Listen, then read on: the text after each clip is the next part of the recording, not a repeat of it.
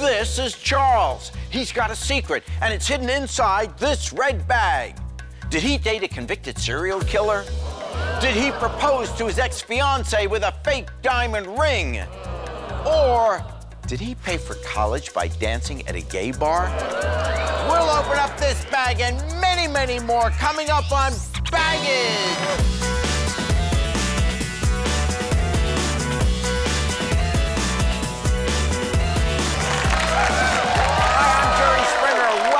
Baggage. Right now, let's meet our dater. He's a fireworks distributor from Mobile, Alabama. Please welcome Charles.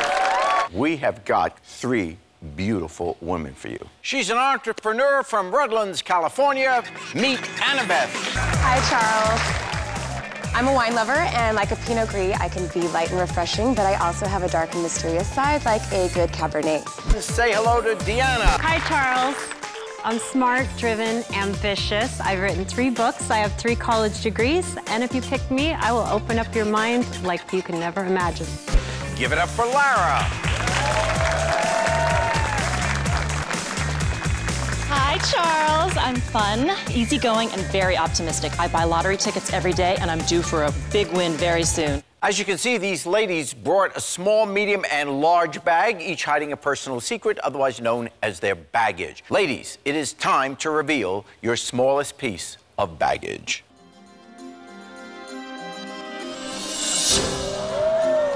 I do a nasal rinse every day.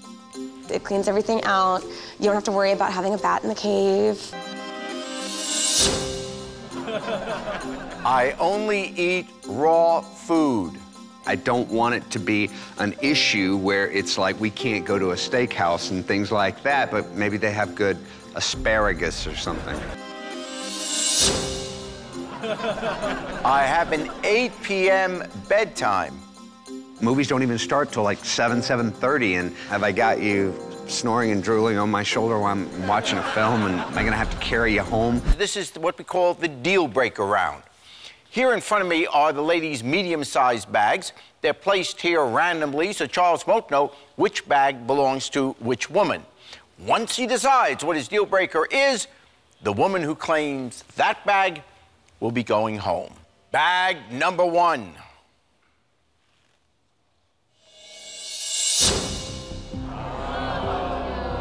I have terrible PMS. Bag number 2.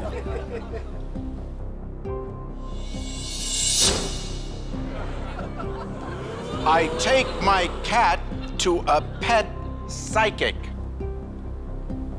Bag number 3.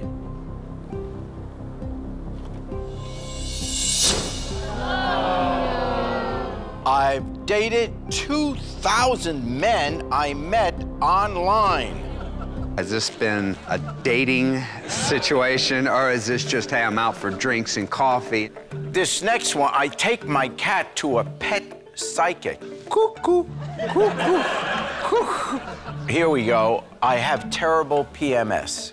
I've never had PMS, but I have heard about sharp objects being thrown. My deal breaker is the woman that has terrible PMS.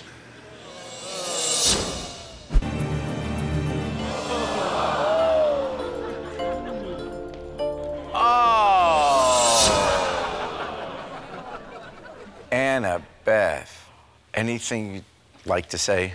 Well, Charles, you made a big mistake because I have PMS right now.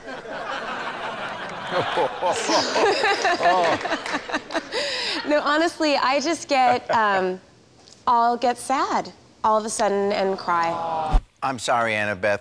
It's great having you with us, but it's time to pack up and go. Okay. Thank you.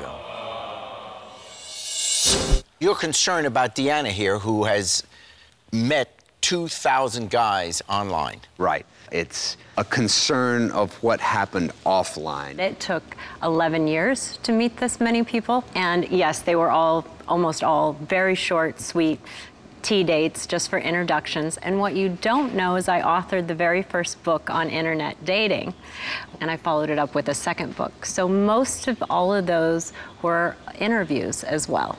And Lara, you take your cat to a pet psychic. your concern about this. Are you gonna need a psychic to ask your cat to ask if I'm the guy you should be with? Ladies, it is time to reveal your biggest piece of baggage.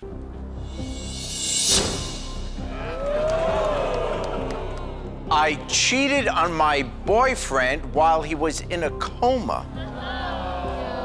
Well, stay alert. We had talked about breaking up, and then he was hit by a car, sadly. I did stay with him to nurture him and take care of him. I did move on, and it's not something that I practice. I'm very honest and faithful.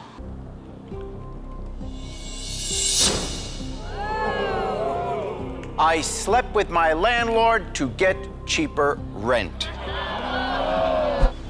I need some explanation of that one. I understand your concern. It was a long time ago, not my current landlord. She's lovely, but I'm not into that. It is time to choose. Will it be Deanna, who only eats raw food, dated 2,000 men she met online, and who cheated on a boyfriend while he was in a coma? Or will it be Lara, who has an 8 p.m. bedtime, takes her cat to a pet psychic, and who slept with her landlord to get cheaper rent? Charles, send one of these ladies packing. I'm sorry. Larry, you have too much baggage for me.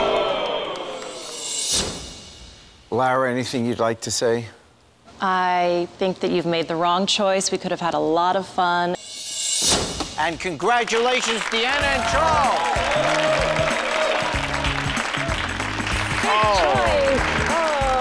What's the secret in Charles's big red bag? Did he date a convicted serial killer? Did he propose to his ex-fiancée with a fake diamond ring? Or did he pay for college by dancing at a gay bar? Well, all three are tough to accept. However, the first one about dating a serial killer, I think that's kind of bad judgment, and I'm more worried about my own safety. Charles, please open your bag.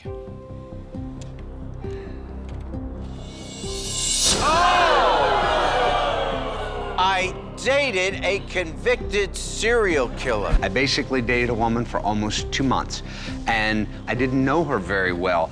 We went out maybe 5 or 6 times during a 2-month period, but she was always busy.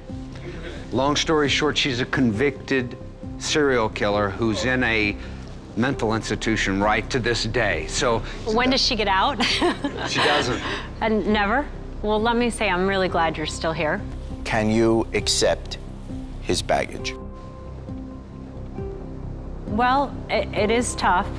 However, with everything else I've learned about him right now, I think I can accept his baggage. Congratulations!